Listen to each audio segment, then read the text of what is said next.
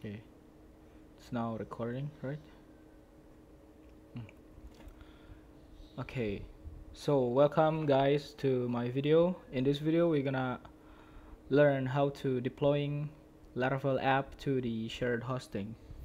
So, right, in this video, I have a topics for you. So the first one, we're going to install the Laravel applications on the local machine until it's running successfully, and then we're gonna deploy it to the hosting, and we will set up the production environments, like we're gonna configuration the .env file and the project structure and the security tips. Okay, so let's get started. We will demo from the start of the Laravel project installed.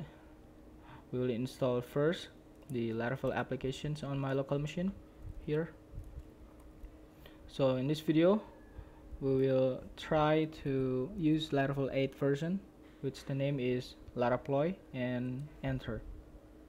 It will install on your laptops.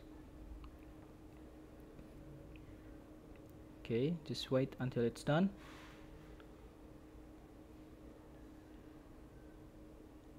It takes some times. Alright, okay, we've done. And then we're gonna into the folder Laraploy, and we will install the Breeze, which is starter kit for authentication. We just need to copy paste this.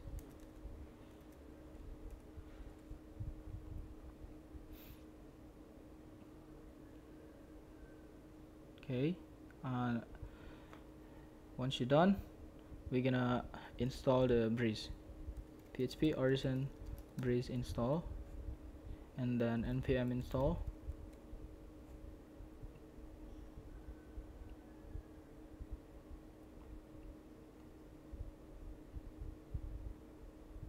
Just wait until it's installing the packages, the required packages.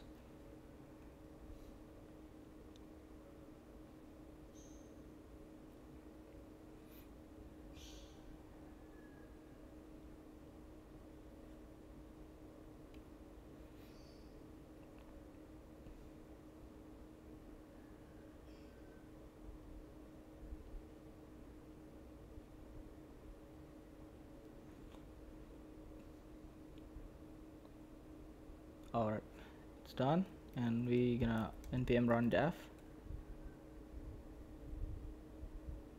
Okay, and migrate.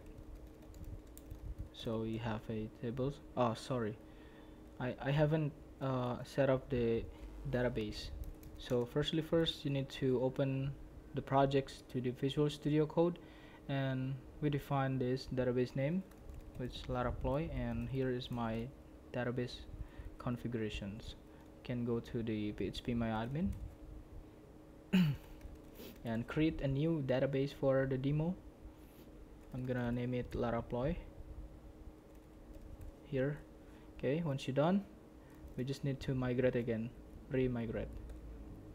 Okay, and now because I'm using Valet, I have an automatically virtual host. It's the same as the project's name, which is Laraploy, and we can access it laraploy.test. And here is the Laravel 8, which I successfully installed on my local machine. You can log in and register. Here is using Breeze. Like, we're gonna give an example: admin at gmail.com, admin123, admin123, register. And okay, we have successfully installed the Laravel on our local machine. Now, next step, we're gonna deploy it to the hosting. Okay, first you have to prepare, or you have to own one hosting, shared hosting, or VPS, something like that. So I'm gonna using this because I have already one shared hosting.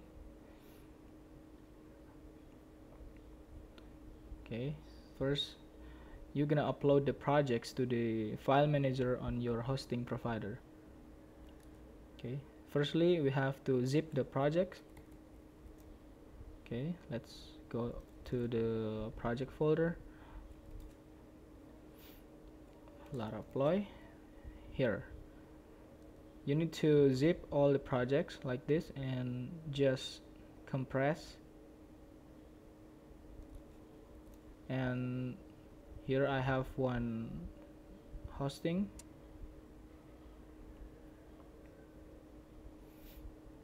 Okay,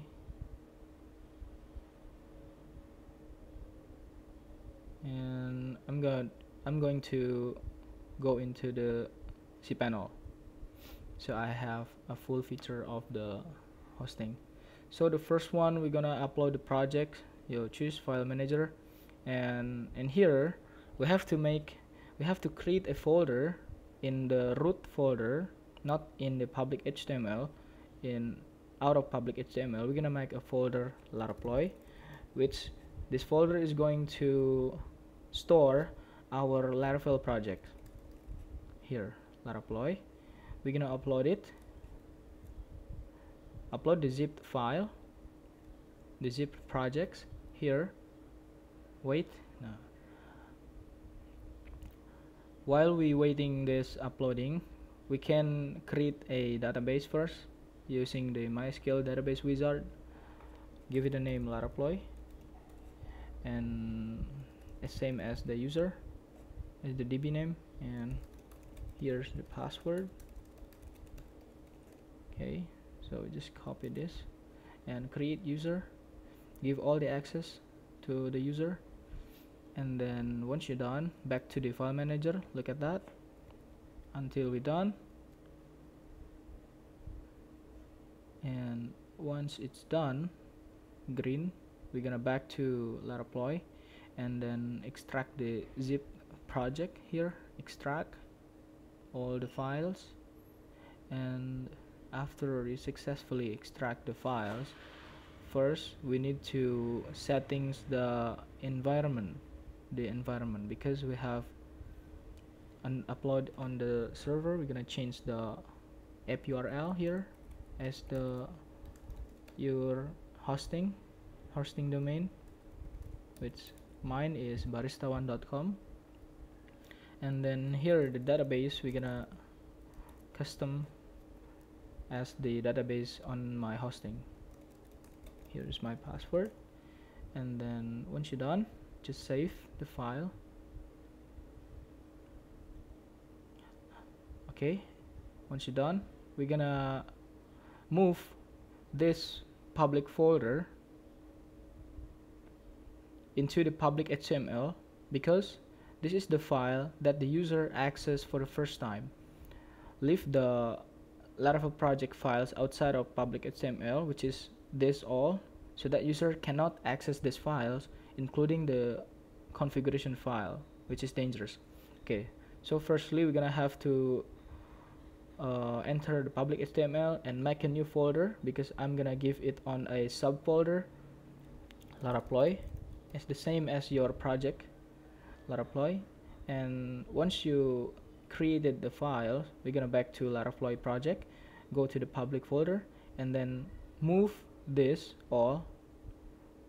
select all, and move to the Laravel on public HTML, which is this.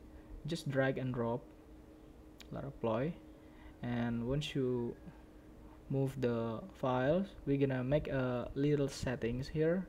We're gonna customize the project path, because it's not like this. You have to change the directory like this. Change. We're gonna out of the folder and enter the Laravel, just same like this. And here's also Laravel. Okay, so you have to understand this project folder in the production configuration. It's not the same as the local server. In the production, we have two public folder. You have two folder, which is the first one is for the repository. It's the project core files, and in the public HTML, which is your public folder on this public file, public folder. Okay, so once you've done this, you save the files, and then I'm gonna migrate the database here, the migration. If you have SSH, you can just PHP artisan migrate on the server. But if you don't have access to the terminal, you can just export the SQL here and migrate it on cPanel like this. You have Laravel, which is empty, and we're gonna import it from local, exported local SQL. Once you're done, we're gonna back to here, and it should be running now. You can just access Laravel, and yep, we have done deploying the Laravel 8 projects to the shared hosting, and now we can log in like admin@gmail, admin123, login, and yep, you guys successfully deploying your Laravel app to the hosting. Okay, one thing you need to remember, you have to change the app debug to false because it's already on your production, so the user can't see the errors log, which is dangerous for the app. Okay,